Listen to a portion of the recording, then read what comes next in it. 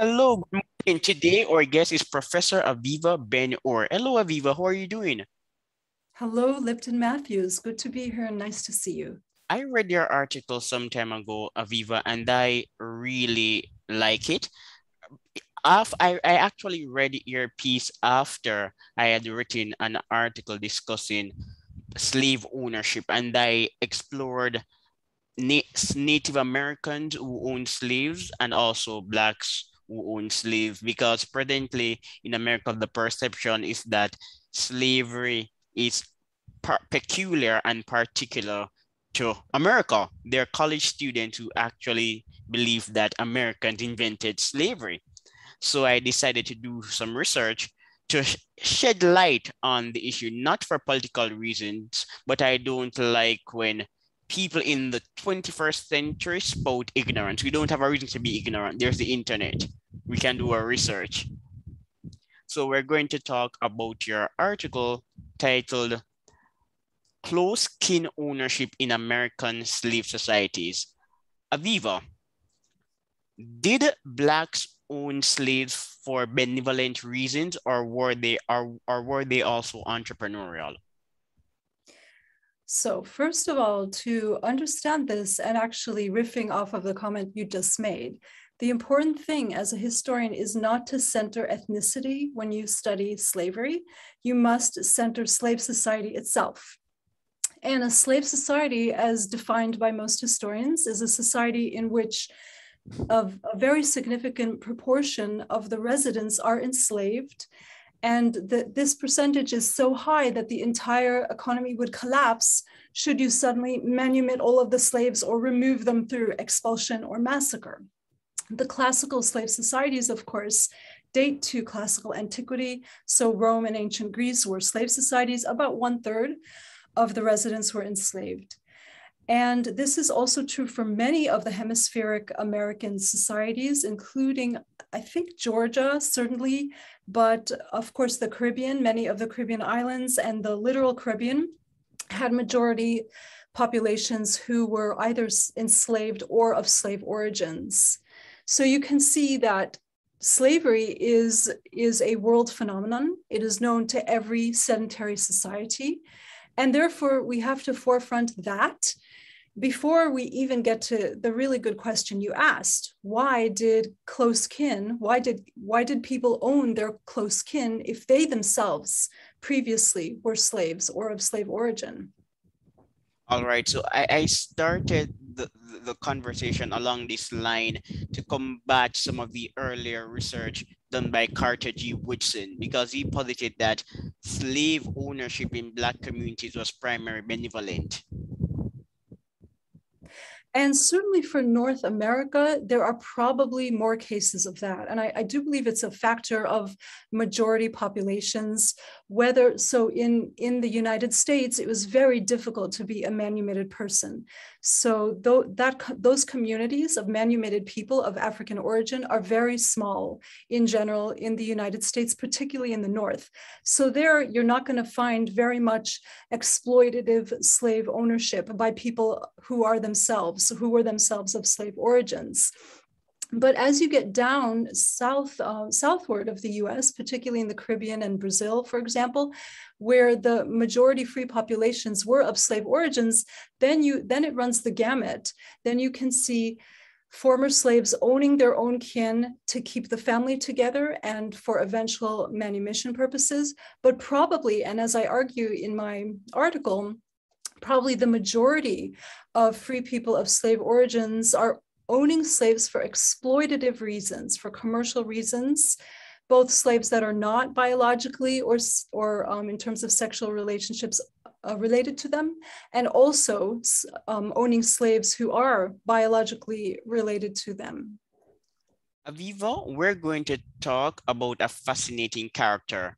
Her name is Rosa Judia. Rosa Judia is quite compelling. She was a free woman of color in Suriname, and she legated slaves to a relative and actually instructed him to free them after his demise. That's right. So Rosa Judia was, on the face of it, astonishing. And she would raise your eyebrows. This woman, she is a Spanish-speaking Portuguese Jew, and she is also a slave owner and a former slave herself. So all of that is very unusual, especially if you come from a perspective of North American slavery. But if you put Surinamese slave society on its own terms, this is not unusual. Rosa Judea was not unusual. For example, 1/3 of the white population in Suriname was Jewish, and it stands to reason that they created a population of Euro-African descent, which indeed they did. And also the majority of free people by about 1811 in Suriname were of slave origins themselves. So Rosa Judea owned her own close relatives, her niece and the niece's children, so Fenchi and Ayaya, and she bequeathed these close kin to, I think it was her nephew, Avraham. It's been 7 years since I wrote the article, so the details are a little hazy in my mind, but she bequeathed these people, these close kin, to, now I'm forgetting Abraham, his name. her name Abraham, the nephew name is Abraham Ismail. Ismail Avraham. And what's very interesting about this case is, at first glance you would say, oh, okay, so she bequeathed her close kin to her nephew Ismail Avraham because she wanted to keep the family together, and she wanted to protect these close kin from a stereotypically cruel white master who would separate the family and batter the people living within slavery. But if you look closely at the case, she's directing her nephew to keep those individuals enslaved, those nieces enslaved during his entire lifetime, and gives him free rein to exploit them economically, to use them for his pleasure. And the word in Dutch is genieten, om te genieten, to enjoy them economically. And this is not an isolated case. I read will after will that replicated these kinds of tactics and this kind of language. And again, when I read these cases, I didn't think, oh, this is something quintessential about people of sub-Saharan African origin. I read it as, this is something quintessential about a slave society. I agree with you. Slave society had its own unique dynamics. Human beings are interested in money. They also care about status and power. And at that time, accumulating slaves was one strategy to enhance power. Exactly. And it was actually the only path to wealth. In a slave society, the only path to wealth was ownership in human beings. So you could buy a plot of land, but the plot of land was useless unless you had people to cultivate it. And in fact, the land could be taken away from you by the colonial government if you did not cultivate it. That was the colonial law. So the only path to wealth and the only path to maintain your wealth was actually to purchase human beings and have them work for you, work the land, and in an urban environment as well, work as your domestic to keep your status intact. As you mentioned, it's not just about money, it's also about status. The example of Africa in this context is quite riveting. One historian writes that in Africa, the currency was people, not land, because Africa is abundant in land. That's right. Yes, wealth in people rather than wealth in land. And I believe that was also Joseph Miller's point in one of his books. And what's fascinating there too is you see close kin ownership there as well. And so some historians have played with the idea, oh, maybe this close kin ownership phenomenon in the Americas actually came from Africa. Maybe it was a cultural legacy from Africans imported against their will and eventually manumitted. But I don't think that is the case. I think you have to take everything on its own terms. And the system in Africa too involved slave raiding, so raiding human beings and enslaving them. And that was very different from what was happening in the Americas, where the people were legally purchased. And in Africa, the system of pawning was maintained for a longer period. Even in the 20th century, historians have deduced examples of pawning. That's right. Yes. And of course, as Kevin Bales shows us, slavery still exists today, despite the pious declarations that slavery is a thing of the past. It's not. Kevin Bales, who wrote a book called Slavery by Another Name, and you can see slavery all over the United States, all over the world, just in a different guise. The last political entity that had legal slavery, I believe, was Saudi Arabia, and they abolished slavery in the 1960s. But that doesn't mean that the phenomenon, the quasi-legal institution of slavery died. It didn't, it continues. And severe exploitation, capitalistic exploitation of human beings continues to this day. And also there are certain civilizations around the world who incorporate slavery as part of their cultural system. And these are typically illiterate societies who don't write the system down on paper. But in fact, slavery is existing as well as close-kin ownership in those societies.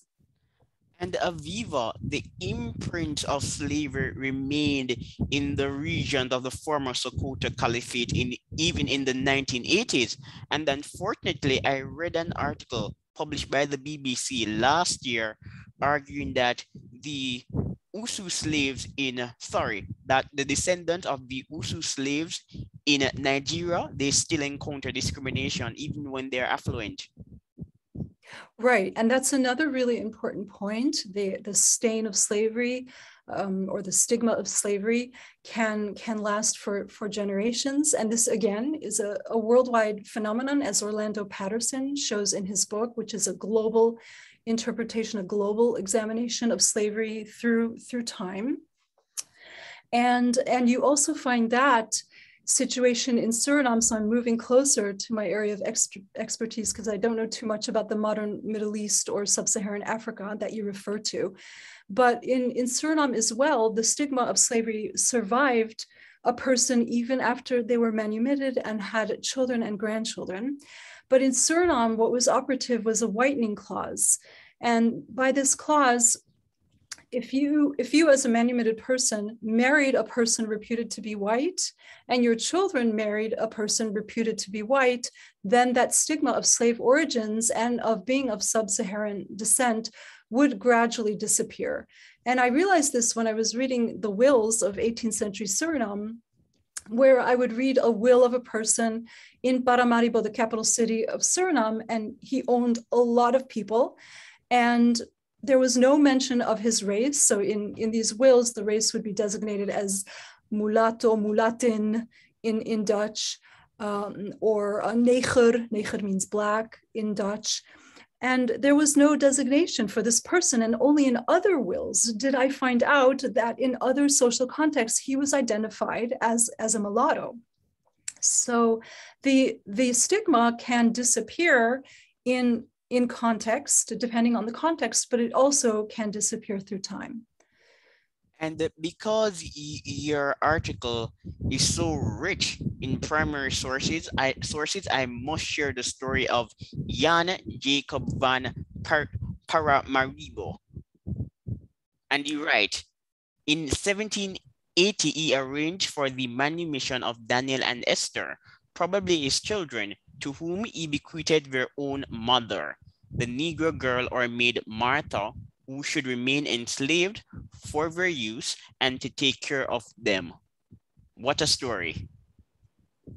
Yes, and that illuminates something quite remarkable. Another pattern that I found is that the enslaved mothers typically did not merit manumission. The masters and mistresses chose not to release the slave mother from slavery, but they would release her children from slavery on occasion. And by the way, let's remember that only 1% of the population was ever manumitted per year. So it was very difficult to get manumitted. If you were of undiluted, so to speak, undiluted sub-Saharan African descent, you had almost a zero chance of being manumitted. If you had some kind of European ancestry, your chances were greater. But regardless of the ancestry of these mothers, I found out that the pattern was the mother did not merit manumission, and the owner would manumit the children, perhaps as a gift to the mother, but it was kind of an odd gift, at least from my eyes, because these children were often given their enslaved mother to serve them throughout their entire lives. And that's what Jan Jakob of Paramaribo was doing. To people like us living in the 21st century, these ideas sound dubious, but I'm going to give another striking example from Jamaica.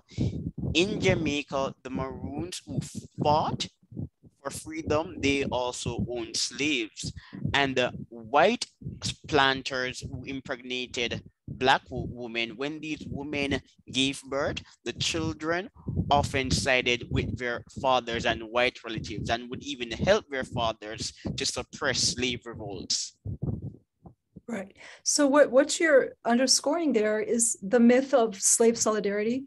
And there's a book by Blasingame that came out several decades ago called The Slave Community, in which he depicted a utopian slave community. And he posited that the slave community was a place of shelter against white atrocity and the unpredictability and horrors of slave life for the unfree. But in fact, if you dig a little deeper, that the solidarity that is assumed is not part of reality. And Jeff Foray, a historian a few years ago, came out with a very important book called Slave Against Slave, where he documented the lack of solidarity amongst enslaved people. And he looked at cases of rape, violence, theft, and on and on. What I'm doing is something similar in my work. I'm very interested in lack of solidarity within groups, in this case, within the community, if you can even call it a community, the community of enslaved people.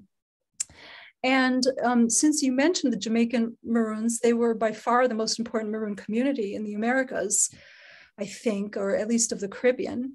You're correct. Also, right? And today, the Maroons, they still live in a separate part of Jamaica, claiming to follow their own laws. Yes, it's really a remarkable civilization, parallel to what you find in Suriname. There are 6 Maroon tribes still living today in Suriname, although their life is very, very much endangered today, in part because of migration to the capital city. But I'm getting off on a tangent. If you study those communities, the Maroon communities in Suriname, you will see that beginning in the mid-18th century, thereabouts, some of these communities made treaties with the Dutch government, and they agreed to help the Dutch government track down runaway slaves. And in return, they would be recognized as political autonomous entities in the rainforest. And they would get periodic gifts from the Dutch government, such as tools, luxury goods, and even Maroon tribes that were not pacified by the colonial government. They would periodically raid plantations for tools and women. In other words, they would kidnap enslaved women for their use, sexual use, and also to carry out work. So this is another example of the myth of solidarity among slaves or among runaway slaves and slaves. It's just a myth. And I think the problem, so I'm based in North America, in the United States. The problem, as I see it, with so many studies and so many approaches to slavery, is that the ethnicity is foregrounded, that is Blackness. But I think that's a mistake. And I think we need to foreground economy, which I know you study very closely, and also look more universally. So not assume that North American or US people of African descent are the norm, and also not assume that the slave system in the US South or even in the North are paradigmatic. We need to have a universal framework that goes through time in order to get an accurate picture.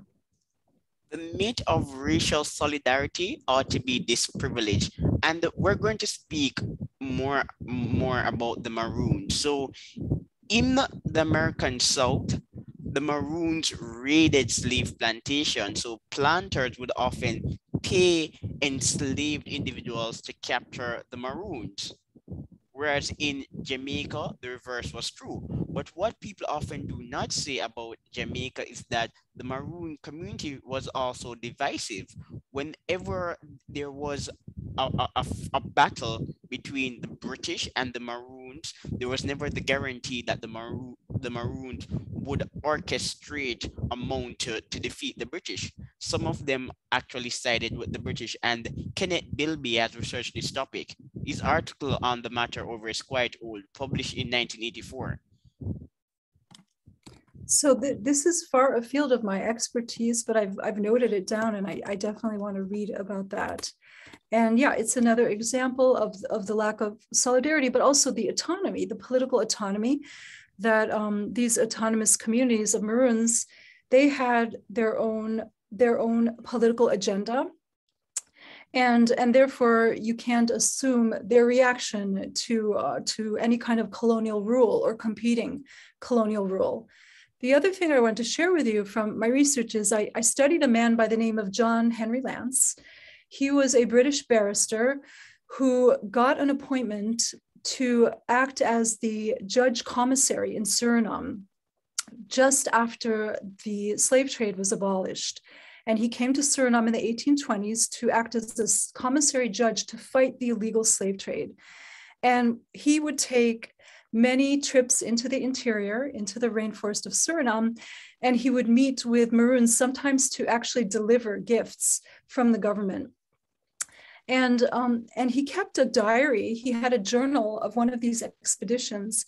And this journal was never published. It was clearly meant for his own internal consumption. I have no indication that he ever was writing for an audience or intended to publish it. And in this journal, he notes that he was talking with one of the members of the Maroon community, who was a lower class member of the community. And they had a conversation where John Lance said to him, well, why don't you go downriver and do such and such?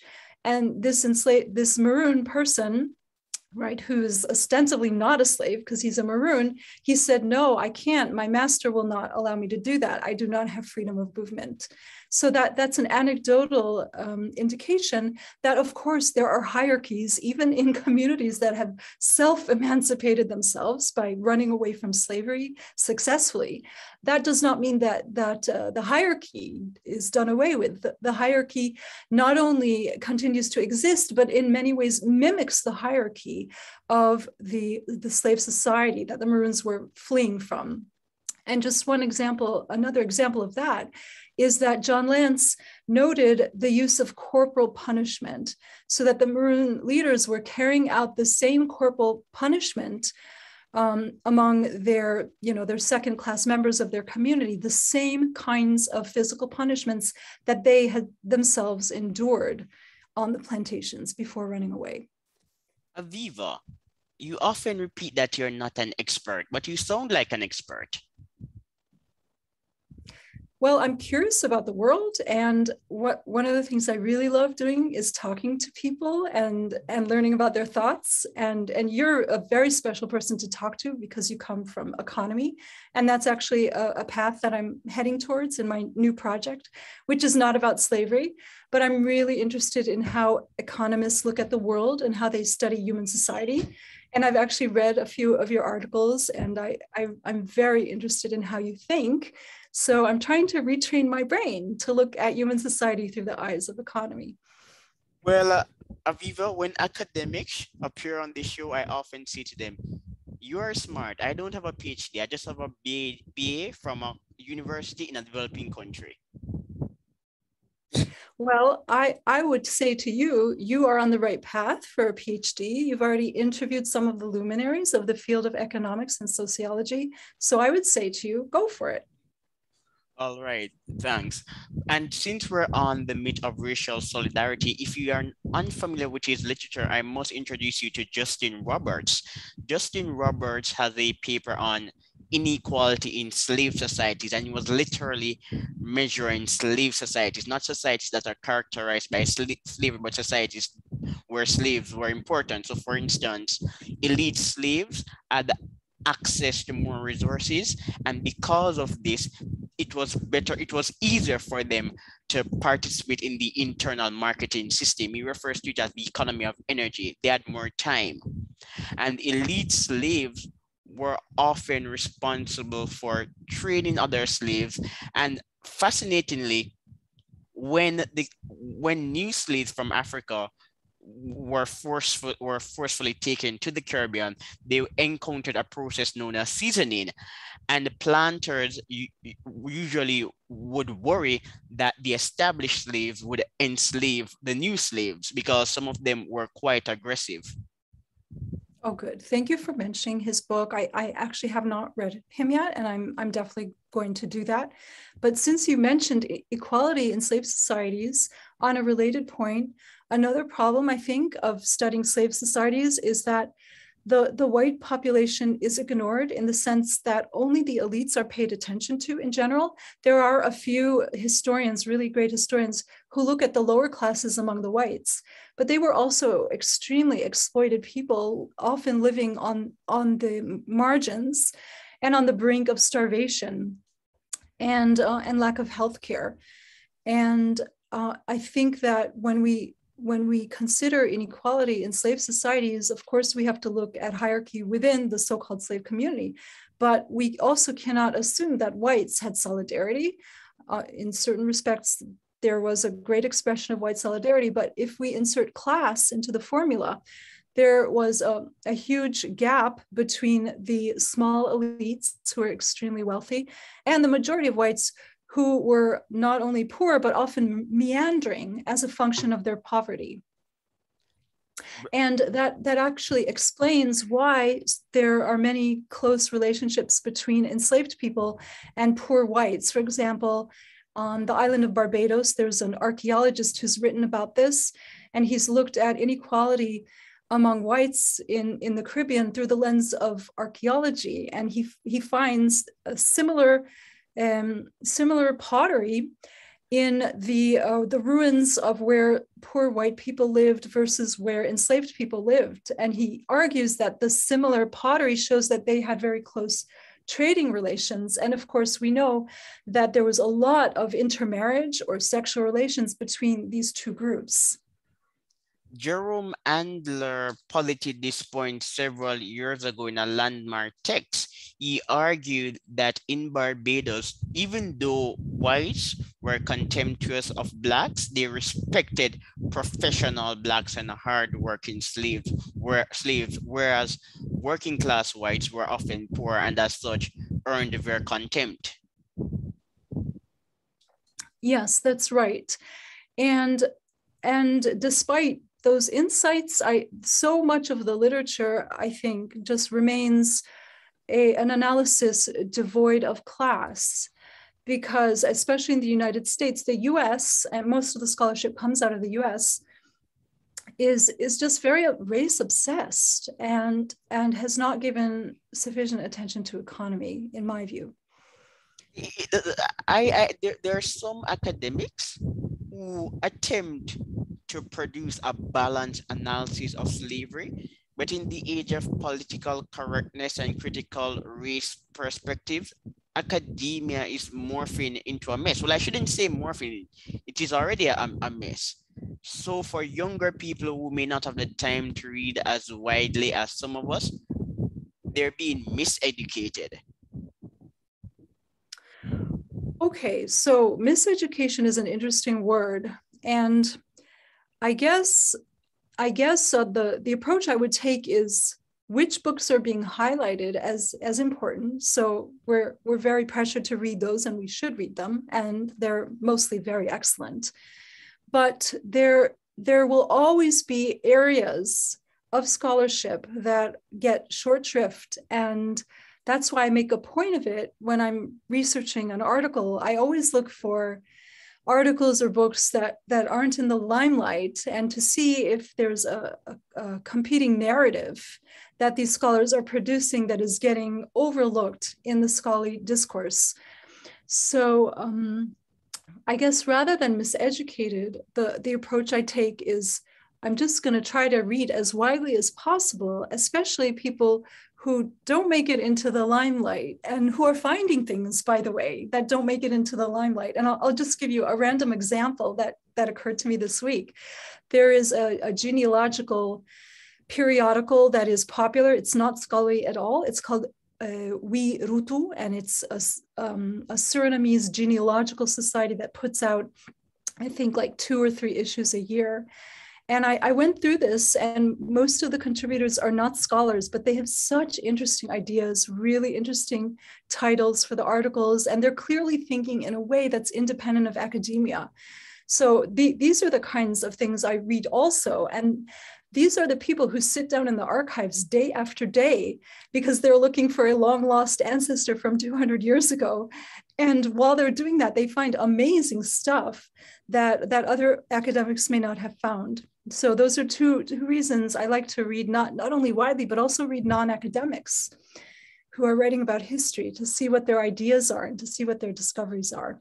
The name of the book is Unappropriated People, Freedmen in the Slave Society of Barbados. It's an excellent tome, and we ought to revisit it more frequently. That's Handler, Jerome Handler. Right? Joel, yes, Joseph Jerome Handler. And what I also like about the book is that Jerome Handler painted free Black people in Barbados as autonomous agents. They were not depicted as traitors for supporting slavery, but rather as a rational actor, using the rational actor model in economics. Yes, that's right. And I actually remember him in that book writing about particularly paying attention to gender, which I think is really important in a slave society, particularly a Caribbean slave society. And I remember him talking about mothers who would basically pawn their daughters. They would basically sell their daughters into sexual slavery to a white soldier who could help them economically. But clearly they were pimping out. I guess pimping out is a better term. They were pimping out their daughters. And I don't mean this in a value-laden judgment way at all. I mean that when you're living in a society where most people are really oppressed and it's a brutal, vicious capitalistic society, your possibilities for bettering yourself and your daughter are very, very limited. And sexual services was a very important way to self-betterment. And that's why one of the reasons I appreciated his book is because he looked at this very neutrally, without wondering, oh, how could a mother do this to her own children, but rather looking at it pragmatically, which I'm sure they did as well centuries ago. Yeah, Jerome is really dispassionate. So and this is one of the reasons why I like his book.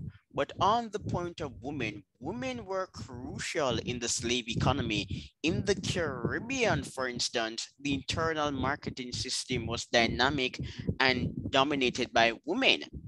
And furthermore, we have many actual examples of women who played a great role in stimulating wealth creation during the slave era.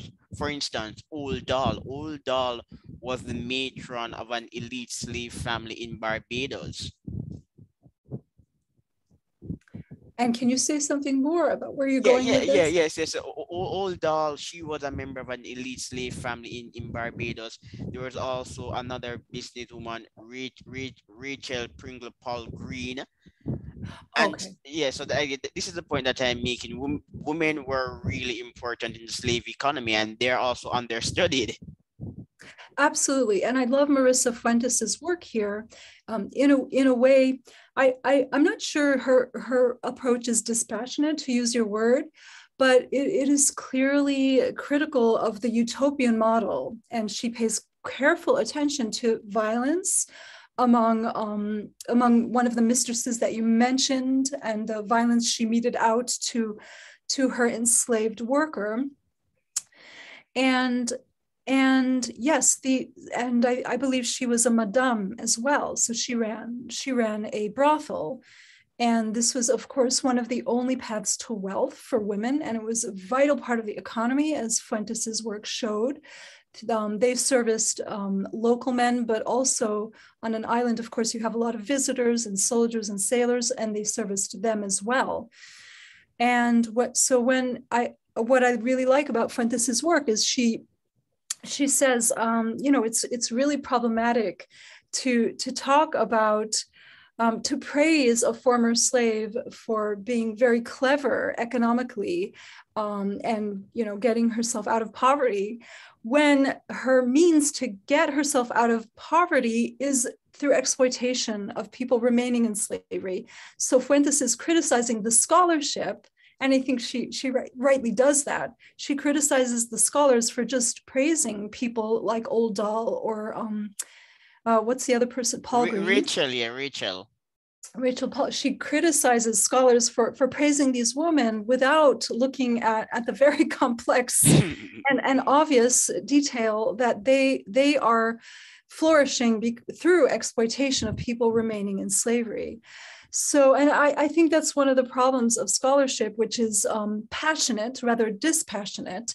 You can also, just to jump to West Africa for a moment, if you look at the scholarship on West Africa, you see this very peculiar term, recruiting people for slavery, rather than enslaving people or, raiding a community and capturing human beings and enslaving them.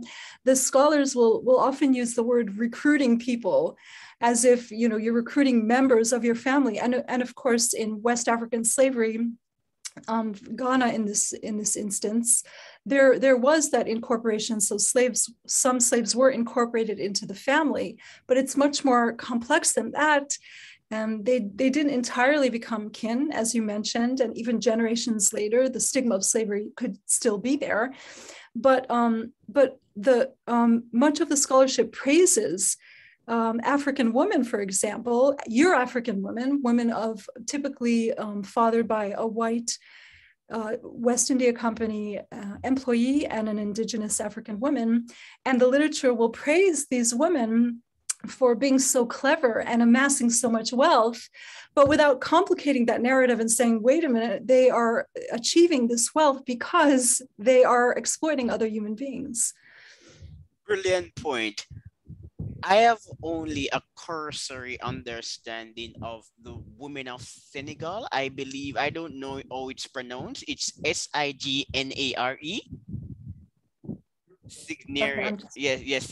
Signare women of Senegal. They, in a sense, were involved in the slave trade in the 1800s. And as you rightly said, these women were cunning and exploitative, but people paint them as heroes and great entrepreneurs. Yeah, it makes me really chuckle that a person can write without being conscious of that paradox or contradiction, as the case may be. But again, I think it's a problem of the hero villain model, which is the way that history originally emerged as a field. You would write about your heroes and you would write about your villains, and the practice of history writing was in order to emulate a hero that you admired. And the idea of that kind of history writing is that if you read heroification history, you could too become a great man history. And I think some of the scholarship has a residue of that approach, that when a person sits down to write about the past, they are looking for their good guys and their bad guys, and their good women and their bad women. And I think as historians, we have to be really conscious of this and not embrace a villain hero paradigm, because it's going to affect our analysis. And even more importantly, it's going to block us from seeing certain things and searching for certain things that otherwise we might not see or find. It's similar to the issue of market. So a market for slavery is still a market, but it's a repressive market. And economists, to indicate that pre-colonial Africa engaged in market activities, they discuss slavery like it's a normal activity. That's right. Right. Which goes back to our point that slavery is endemic to all human societies, at least sedentary human societies, non-nomadic societies. Absolutely. It's normal. So if we normalize slavery too, I think we'll get a very different narrative. Calvin Wilson was a great historian. He was one of the first people to chronicle Black slavery, or should I say, ownership of slaves by Blacks. And since we're still on the topic of the myth of racial solidarity, Calvin Wilson said that in Africa, Blacks owned slaves. Many of these people were from tribal societies, and upon relocating to the US, they transferred these tribal conflicts with them. This is just another point on the topic of the myth of racial unity. Yeah, I remember reading that. And so I'm not an Africanist. And when I wrote my article, Close Kin Ownership, I thought, ooh, I'm treading on really thin ground here. I'm not trained as an Africanist, so I can't really contribute towards the debate about where close kin ownership in the Americas comes from. Is it a product of hemispheric American slave societies, or is it actually a cultural survival, even though African survivals are not thought in that way, in something that might embarrass some people living today? But I couldn't really contribute to that debate. But in my article, I acknowledged that close kin ownership existed in West Africa, but I concluded, maybe based on the fact that my field is the Americas and not West Africa, I concluded that this is a product of hemispheric American societies and maybe slave society more broadly. And close kin ownership is not an African survival. Now, why did I say that? Well, in part because the earliest cases of close kin ownership that I found were actually initiated by white masters or masters and mistresses who were reputed as white. As you know, white is a very difficult term to use in the Caribbean and in Brazil. But those earliest cases dating to the 17 teens showed a white master or mistress bequeathing manumitting one of their slaves and bequeathing a close kin. So, for example, I came across a case of an owner, I think his name was Pardo, and he had dozens of slaves, and he manumitted a young man and bequeathed this young man his own parents. So his parents were legally bound to him in slavery without the prospect or intention of manumission. And Pardo was a reputed white. His legal status was a white. He was actually a Portuguese Jew. And I found a number of other cases like this from around the same time. So that's another reason why I rejected the possibility of close kin ownership being an African survival. I actually think it's homegrown in the Caribbean in this case. Aviva, you already explained the issue quite thoroughly, but I wanted you to mention Igor Kopitov. How do you pronounce his last name? Oh, okay. Igor Kopitov and Suzanne Myers. Yes. Tell us a little about your research. Oh, okay. Yeah. So this again is kind of far afield of what I do, but so Kopitov was an anthropologist, Meyer was a historian, and they wrote about close kin ownership. They didn't call it that. They called that kinship slavery, and they tried to understand whether it was benevolent or not. And their research, I think, came out in the 1960s, so it's several generations ago. But the important thing there is that they're contributing towards a debate that still exists, I believe, and that is the idea that there can be such thing as benevolent slavery or vicious, horrible slavery. In my book, I reject that dichotomy, and I and some other historians also maintain that slavery is to use the ahistorical word dehumanizing, it's a dehumanizing institution, and there can never be benevolent slavery.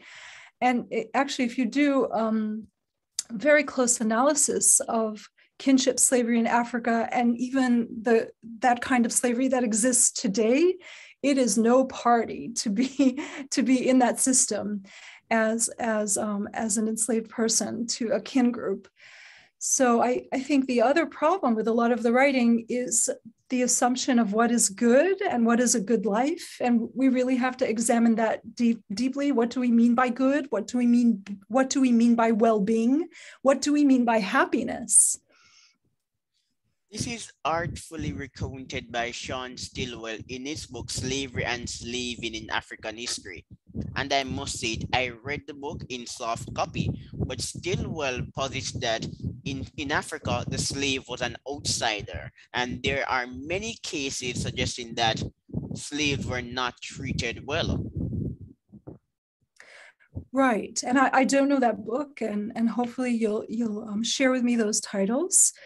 But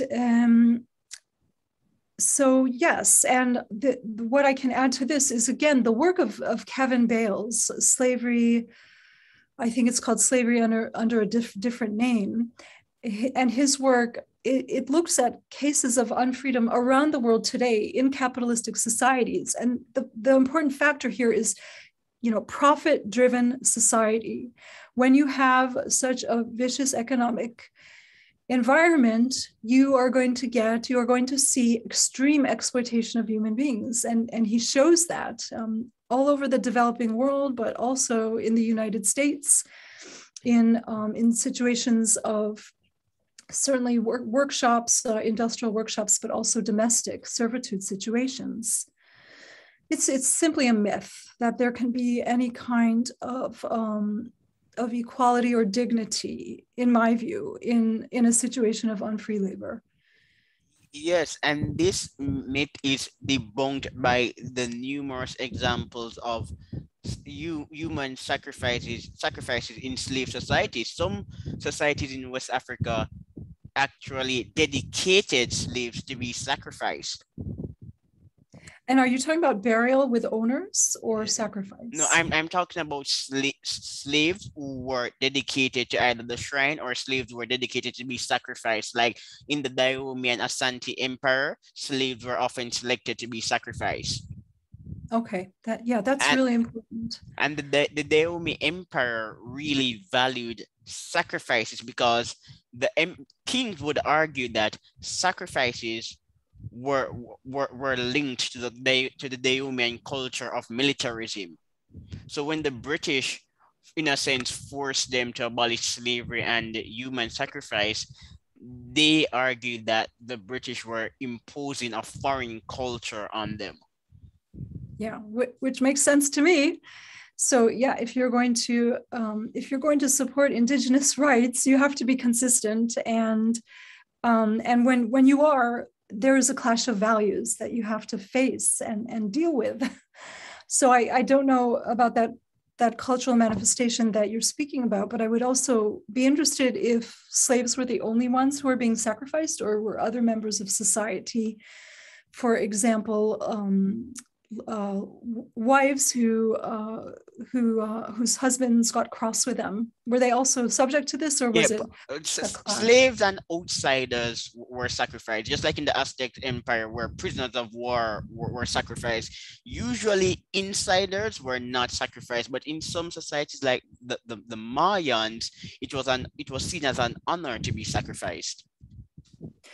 Yeah, so in this case, this brings to mind, of course, the work of Moses Finley, who is a classicist, a historian of the classical period. And one of his tenets is that the pattern in slavery is that the people who get enslaved are outsiders. They are different from the human owning class in religion, in ethnicity, in language, in geographical origin. And that does seem to be a helpful rule for many cases. But again, the issue of close-kin ownership forces us to nuance that constant that Moses Finley argued for. So there are insiders who can also be subject to slavery, not just foreigners. And we're going to get to this case soon, but before we do so, during our conversation on women, I actually wanted to reference an article by Christine Walker, and Christine Walker reminds us that in Jamaica, the mortality rates were high, and as such, women would often become widows, and because they were widows, they inherited the wealth and prestige of their husbands, and this compelled them to become entrepreneurs. So again, I must point out the role of women in slave economies. Yes, very good, and the importance of disease, of widespread disease, and the impact of disease. And we can go back to the work of McNeill on plagues and people. And so, right, if you shift the focus to disease and high mortality rates, then you also have to acknowledge the very narrow opportunities that people had, that women had, when they were left to their own devices, or wealthy women who inherited their husband's wealth. So disease is also a really important thing to think about in terms of how it affected female economy. And another important point that I didn't remember to state earlier is that in Barbados, white slavery is still disputed. Some, like Jerome Andler, argues that indentured servitude can be distinguished from slavery, but I read a book published by Hilary Beckles, and Hilary Beckles in the book cited a case where the law did not necessarily deem them to be slaves, but they were treated like slaves and even called slaves. Yeah, that is an interesting debate too. And my favorite document for shedding light on this is a firsthand account by a person called Morley. And he was a British, he came from a well-to-do legal family, but he lost his fortune because he was orphaned. And he was conscripted into indentured servitude, I believe in Barbados. It's been years since I read and taught the book. But anyway, I really like his memoir from the 18th century because he juxtaposes the status of slaves that he met in, I think he was also in the US. Was it Philadelphia? But anyway, he juxtaposes their status with his own as an indentured servant. And there are so many parallels, the lack of freedom of movement, the severe corporal punishment. But it seems to me that the one distinctive feature is the lack of hereditary slavery. So indentured servants did not pass down their status of slavery to their children biologically and automatically. But of course, slaves did. If they were women and they had a child, those children would be automatically slaves. So that seems to be a very important distinction, that there was theoretically a way out. If you survived the diseases as a white indentured servant, there was theoretically a way out of slavery for you and for your children.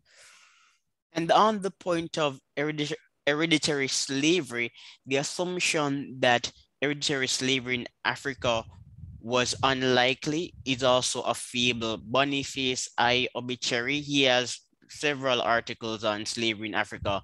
Slaves could inherit the status of their mothers in West African states. Okay, right. Matrilineal slavery. Yes. Yeah. And again, far afield from what I do, but exactly right. So slavery was transmitted through the mother also in the hemispheric Americas. Going back to Roman law, of course. I've read Dylan Penningrot and I really enjoyed this quote. And you're right. Dylan Penningrot, analyzing the intersection between property and kinship among Blacks in the US South and West Africa, observes individuals making powerful claims over family members to work him, hire them out, turn them over to someone else, or give them away. Really right. revealing. Right. And that data that he uncovered was in a post-slavery world. And that really struck me when I read it, because it implicitly, he couldn't imagine that these kinds of dynamics within the family could have existed still during the slave regime before 1863 or 65. And I think there's really something to be said for being a comparativist. So for doing dense archival work in many contexts, not just the US South, but also the Caribbean, Brazil, and actually across time. And then, you can start to look for things and not make assumptions that certain things are products of emancipation.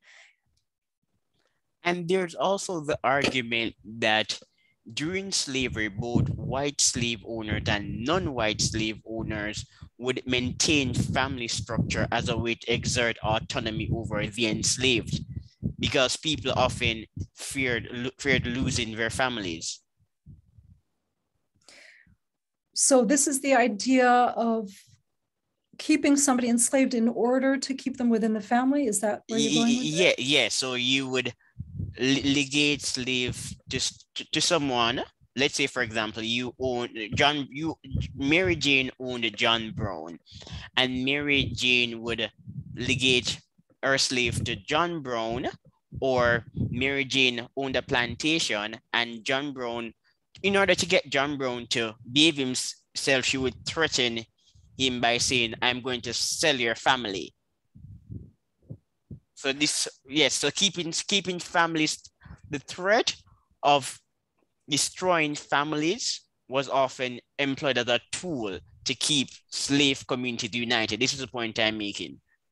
Right, right. And in the cases I found where, so the assumption is that slave masters of slave origins, they kept their kin in slavery to protect them. The problem with that argument is that many of these masters who had roots in slavery owned dozens and dozens of slaves, and surely most of them were not biologically related to them or related through a sexual relationship. So for that argument to be true, then you would have to assume it just doesn't make sense. If somebody can afford to manumit their kin, why would they not want to do that? And the only answer could be, well, I suppose you could speculate and say the master did not have enough money to support the person in freedom, perhaps, but then the person is an able-bodied person and he's bringing in weekgeld, so weekly money for his master. So the whole thing just doesn't make sense. The idea that manumitted people kept their kin in slavery to protect them, certainly that could be part of the reason, especially in poor families. But many of these masters owned dozens of slaves, so there has to be another motivation for keeping them in slavery. And your article is filled with primary sources, and I like the sources. I'm familiar with some of them, like the case of Ali Burton. I've read some of his work, and I've read some of his works, and you also cite Michael Johnson, and I believe Michael Johnson wrote the book on William Ellison, a mulatto slave owner who had little sympathy for his slaves and blacks. Right, Black Masters. Yeah, that yes. was a breakthrough book based on a manuscript, I believe, that was found in the foundations of a house. I mean, the way that he came to the topic, he and his co-author, is really extraordinary. And if you look at that text really closely, you will see that man, Ellison, who was born a slave but then became manumitted, the way that he treated his common law wife was not as a sexual partner / wife, but actually he was treating her as property, keeping her in slavery when theoretically he could have manumitted her. And his children as well. And that's dealt very superficially by the authors in Black Masters, but I picked up on it and I said, this is a replication of what's going on in broader society. And in North America, it's very hard to find these cases because people like Ellison were very, very unusual. North America was different from Brazil and the Caribbean in that it was very, very hard to be a manumitted person of sub-Saharan descent, and the communities were very small. By contrast, in the Caribbean and Brazil, most free people were of slave origins themselves at a certain point in time. So, and even within that exception to the rule in North America, you see the same pattern happening, which I found really fascinating. Do you mind if I loop back to something you earlier said? You mentioned you were working, I know this is an interview with me, but I'm also interested in your research. Can you talk a little bit about the article that you wrote and what the occasion of the piece was? Who asked you to write it? Which piece? The self-interest piece?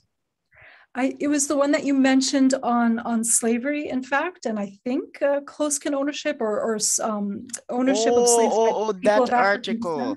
Yeah, I wrote that article for the Mises Institute. So I'm a writer and I like to write articles. It wasn't commissioned. Okay, so they commissioned you to write it? No, it was not commissioned. It was not commissioned. Yes. Okay. So you came to this topic of your own interest. Yes, yes. Okay. Yeah, and I would love to see that. all right, I can send you the link. It's not very long, and I'm sure that you're going to like it. I enjoyed writing it. I also cited the work of Barbara Crot Armour, and she looks at the ownership of slaves by Native Americans. Right. Yes. Black and Indian, is that the name of the book? I don't remember the name of the book, but it's a popular book for people who like history. Yes, it's been picked up by a prison reading group, a reading group that advocates on the behalf of wrongly imprisoned people. Picked that up as their choice of the month. It was advertised at my university. Yeah. And one of the things I really like about her scholarship is she warns her readers, do not idealize the slave regime under indigenous owners in North America.